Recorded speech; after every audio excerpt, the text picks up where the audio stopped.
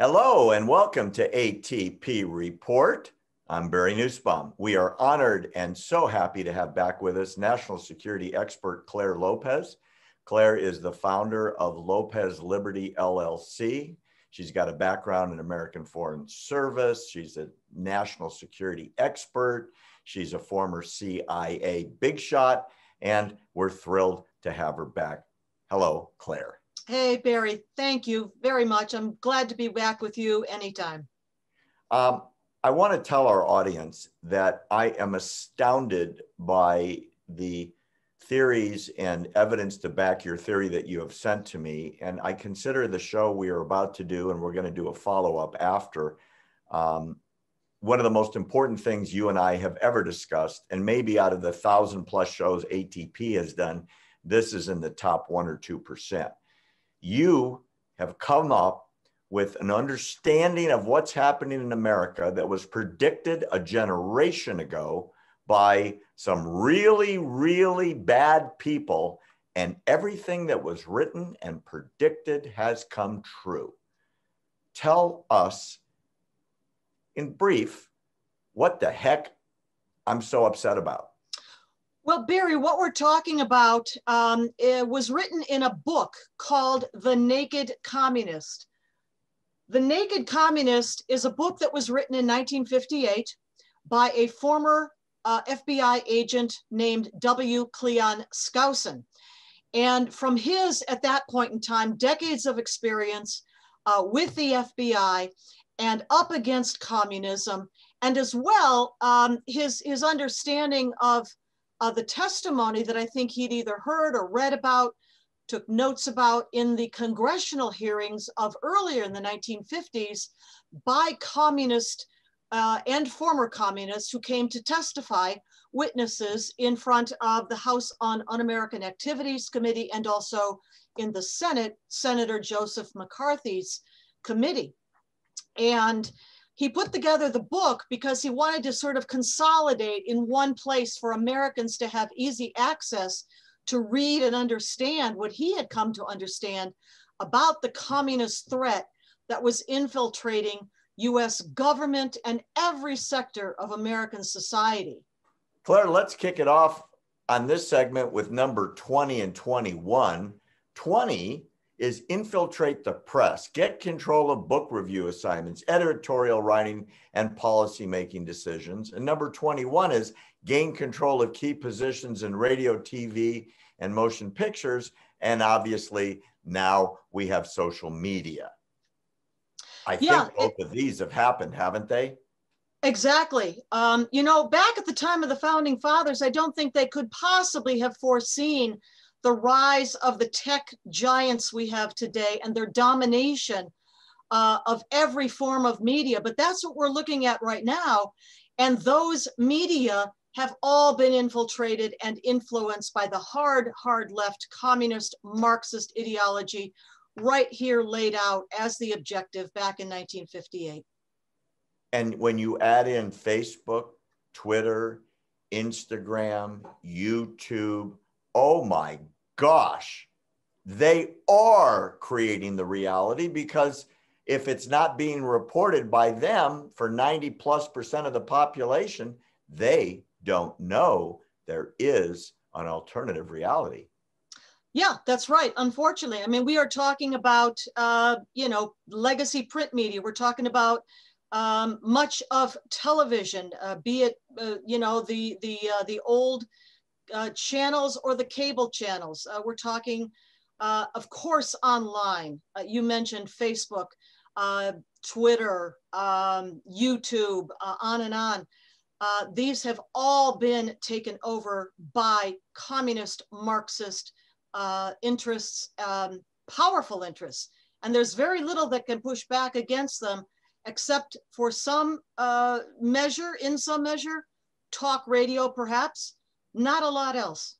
Number 22, continue discrediting American culture by degrading all forms of artistic expression, and, like they said, eliminate all good sculpture from parks and buildings and substitute shapeless, awkward, and meaningless forms. I would include in this one, number 22, all the historical statues that have come down, Washington, Lincoln, Frederick Douglass, the abolitionists, anything American in our past, even if it's Black people that were freeing Black people or white people that were freeing Black people, all of them are racist. All of them need to come down, and our history needs to become meaningless. Has that already happened? That's exactly what's been happening. And terms and memes like racism, white supremacy, really don't mean what the dictionary says they mean anymore. They've become buzzwords in a way. But the point here of this number 22, but also a couple of more further down in the list, including 25, including some of the others, it is a degradation, a deliberate targeted degradation of everything that's wholesome and solid and Judeo-Christian based in our foundation, to include, as you said, Barry, the statues, and anything that reminds people of who we are, really, who we are and where we come from. All of that has to be destroyed. I will mention a term in German that is in German because the Communist Party of Germany back in the early 1900s termed it or coined the term, Aufheben der Kultur. Aufheben der Kultur means destroy the culture. In modern parlance, what would we say? Cancel culture. Exactly. Same thing. 24 and 25, I think, have happened. Eliminate all laws governing obscenity by calling them censorship and a violation of free speech. Break down number 25. Break down cultural standards of morality by promoting pornography and obscenity in books, magazines, motion pictures, radio, TV. Hey, would that be Drag Queen Story Hour to start with? That's one awful example, isn't it? For little tots in our local communities across America, for preschoolers. This is going on in our libraries. Why library board elections matter. And then, the other part of the curriculum that's taught in schools, the sex education that is incredibly explicit. If it were anywhere else, it would be called pornography. But no, we're not to say that anymore because it's all okay now. When I look at this, and kind of a big picture, Claire, I'm stunned that, as far as I know, you're the only one yelling out into the world, hey guys, open your eyes. We've been taken over and subverted by a plan that started a long time ago. And now it's in the schools. I mean, you've got 6-year-old kids learning to be drag queens. You're on the college campuses, and the Constitution is a stupid, non-relevant document written by racist men who are white from the 18th century and ought to be discarded. And even the United States Congress, Claire, where you've got senators saying, I don't get why we need that Constitution anymore. Oh my God, without that, we're not a country. We're certainly not this country anymore. What should the normal person out there do that's watching the show that ought to be freaking out right now? Well, I first thank everyone who is watching, because it's incredibly important, I think. Get a copy of The Naked Communist, look at chapter 13, the 45 Goals of Communism, and also take a look at the report, the final report of the 1776 Commission. Get our local school boards back to promoting the founding fathers, our foundational principles, accurate representation of American history and culture and civics.